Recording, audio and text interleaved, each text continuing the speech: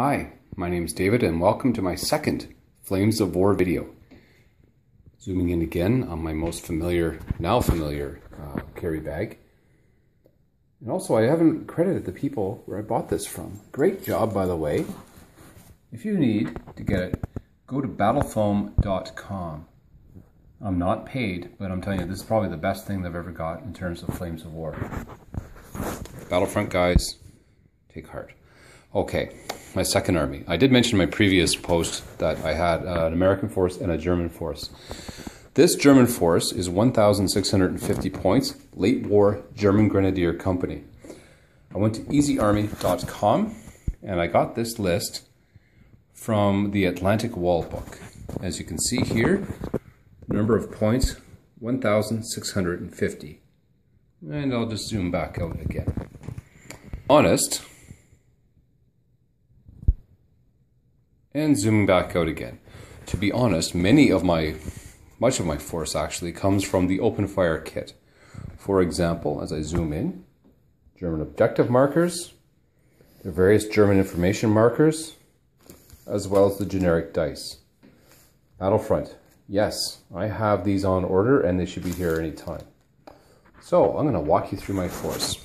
As stated, it's an infantry company, and the core of the infantry company is the infantry headquarters right here. And as I zoom in, you can see what I have here. I have the company commander and 2 IC right here. A Panzerschreck team that came with them. And I've augmented them with one section of 8cm mortars. The beauty of this with the German force, of course, is that I can take my second in command, who's firing like he's Han Solo or something here. As I get a little closer, you can see the guy. A little blurry, but let's just have a look here.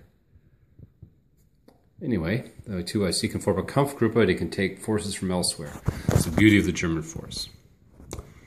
Zooming back out, what we see next is we have 3 platoons of infantry of 7 stands each, with a command SMG team with Panzerfaust all the way through.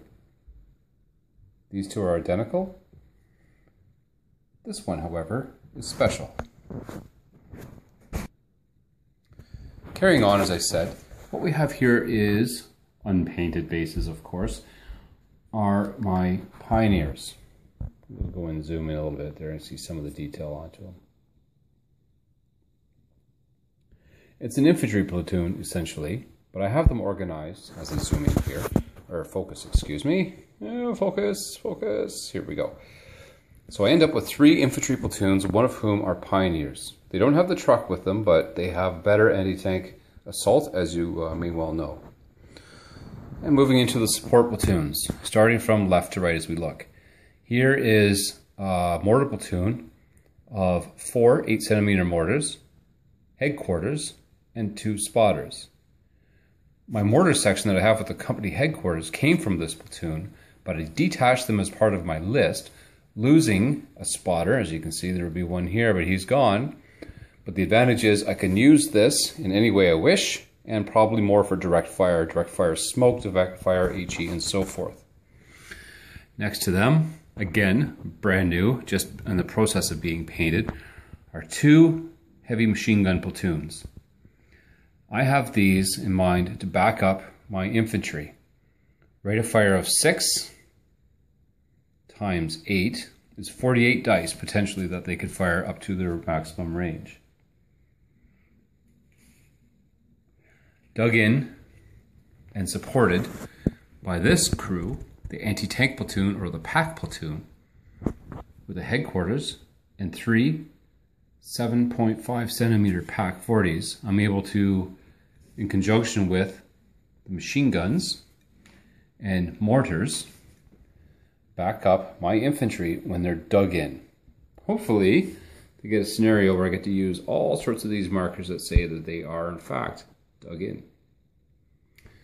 Finally, my last force. Again, from the open fire kit, I'm sure you'll recognize these. The Stug platoon here. 3 Stug 3, I'm going to say H's, I believe. No, they aren't H's, they're G's. Stug G's.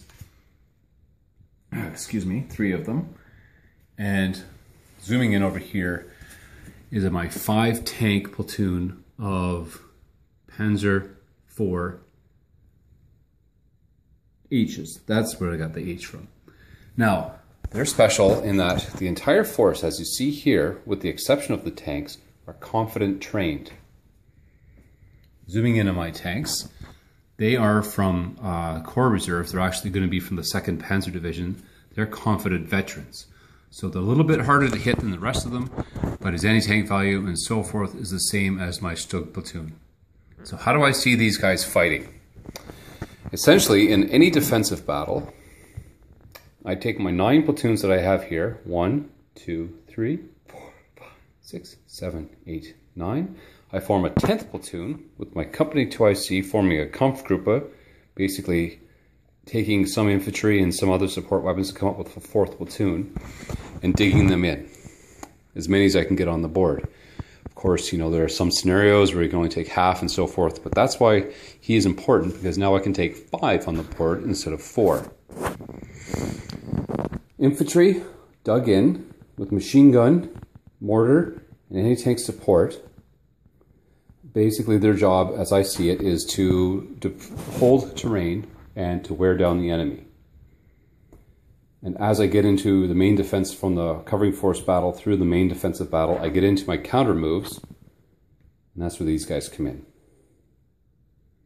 My Stug 3 is a little bit better armor at the front, and I got my Panzer 4s again, they're confident veterans, a little bit harder to hit. So that's my force. 1,650 points, late war. So, have a look, thumbs up or thumbs down. Either way, I hope it's thumbs up. And let me know what you think of this force. And failing that, I'll see all of you out in the field of battle. Take care.